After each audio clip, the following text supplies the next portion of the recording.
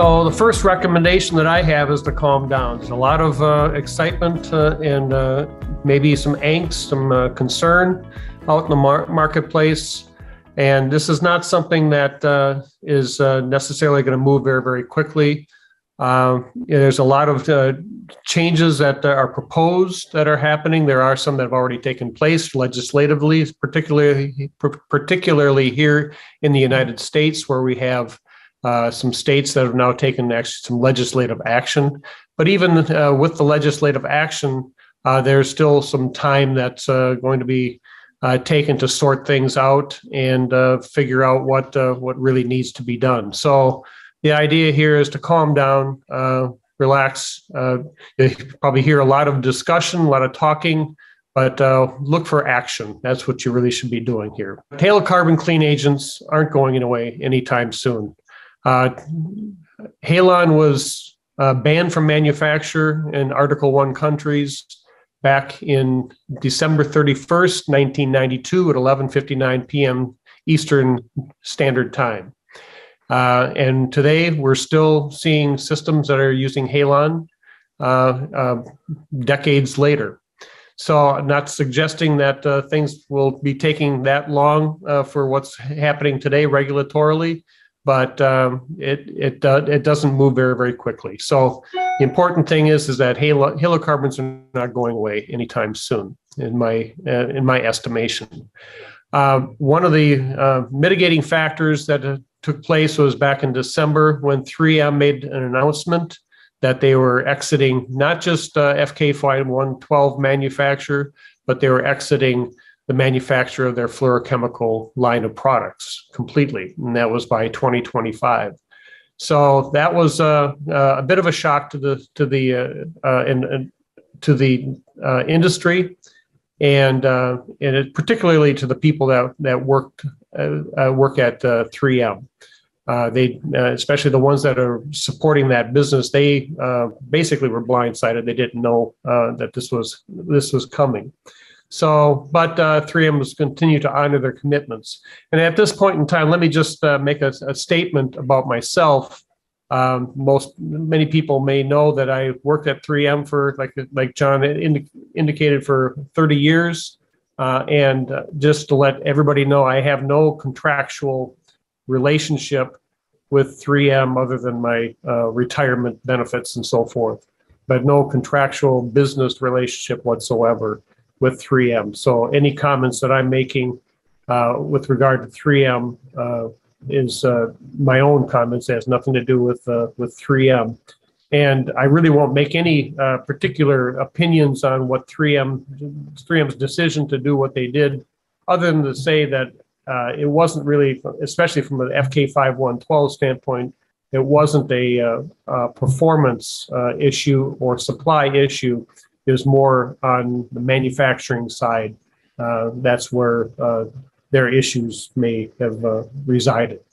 So just want to make sure I cleared that up with everybody. But the important thing here is that there are plenty of sources of FK5112 supply. FK5112 is the ASHRAE nomenclature that is used in the standards for NFPA 2001 and ISO 14520. And Novec 1230 fluid manufactured by 3M would go by that ASHRAE nomenclature. So irrespective of 3M's action, the FK5112 supply is readily available. So, and if that doesn't really calm you down, then you can consider the other technologies that are available in the marketplace that may resolve your fire protection issues that you may have and provide you with a solution. So the future supply of FK5112, the important thing is that the product is established in the market. It's been around for over 2 decades from 3M and now with other manufacturers. There's in excess of 100,000 systems installed in the past 20 years, and maybe even more than that since I retired from 3M. One of the things that you may or may not know is that the 3M Novec 1230 fluid patent expired in July of 2020. When that happens, typically, especially if a product is successful, and Novec 1230 fluid certainly is in this marketplace, other manufacturers gear up to begin manufacture of the product so that they may join the market. And that's what happened. We had multiple manufacturers supplying C6 fluoroketone globally.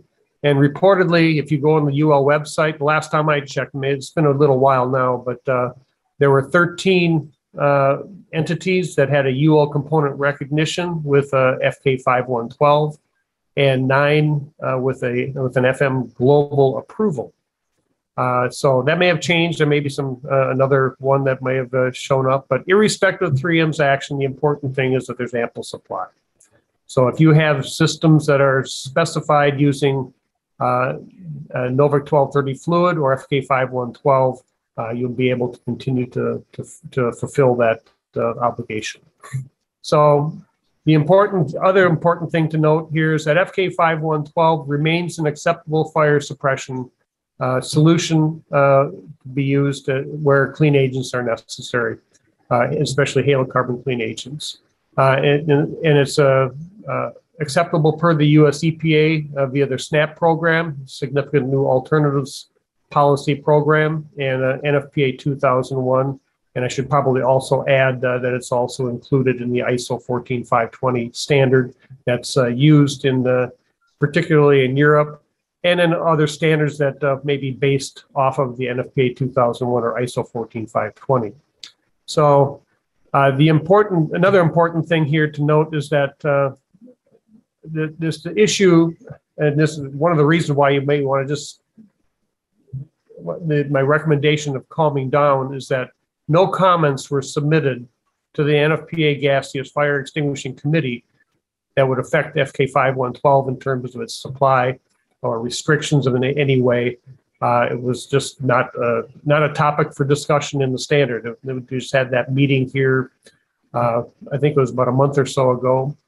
And it's still listed as acceptable, subject to the restrictions that are in NFPA or in the US EPA SNAP program, same as other commercial clean agents. So it's still acceptable.